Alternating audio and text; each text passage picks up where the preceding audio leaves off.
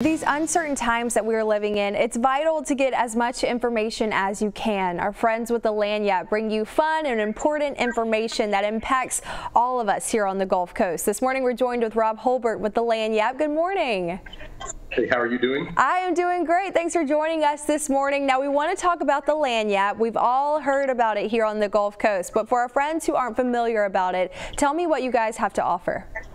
Well, we are, we're a weekly newspaper, and we've been in business 18 years. Of course, we also are online at lagniappemobile.com, and we serve our community. We just go out and do the kind of journalism that y'all do, and just trying to find out things going on in the community, make sure people are aware of what's happening.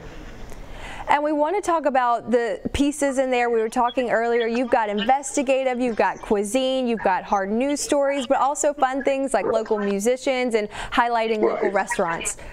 Yeah, restaurants. Cuisine's a big thing we do. That's one thing I know people really enjoy. They like to read about food and read about great places to eat, and that's one of the big things we do.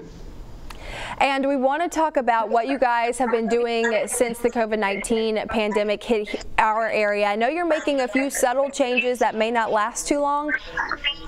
Well, right now, because of what's going on, and it's impacted our advertisers, of course, very heavily. We're going to go bi-weekly for a little bit. We'll at least miss next week's publication. We're not really sure what's going to happen after that. We're going to definitely publish on the 29th. We may pick back up as soon as, when things open back up. I'm sure we'll get back to being weekly as quickly as we can. But we will put out a publication this coming Wednesday online at lagniappemobile.com. So you're not going to miss any news. Our guys are still out there working and covering things all day. So there's news coming in all day long. And for our folks to subscribe at home, you did say that every Wednesday or every other Wednesday here for the next couple weeks could be the new norm. But how do people go ahead, subscribe, and to make sure they get this news every week or every other week? Well, we're putting news up every day.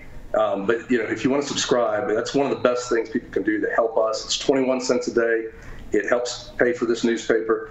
You can go to my.lagniappemobile.com. And that gets you unlimited access to all of our reporting, all of our breaking news, all the stuff we put out every week, and it also gets you all of our archives. When you talk about cuisine, there's hundreds of recipes and things like that we published over the years that are available for people who might be interested in that kind of thing. And finally, what do you have to say to your readers, right now, who maybe need some hope during this COVID-19 pandemic? Well, I hope, just like everybody, we all hope that this will be over soon, and it sounds like it's going to. At least a lot of the businesses are going to reopen, and it relatively soon, I hope. And we just have to all pull together and do the best we can. All right, Rob, thank you so much for joining us here on Studio 10 this morning. You can find all the information on their website, also on our website, that's fox10tv.com. Thanks for joining us. Thank you.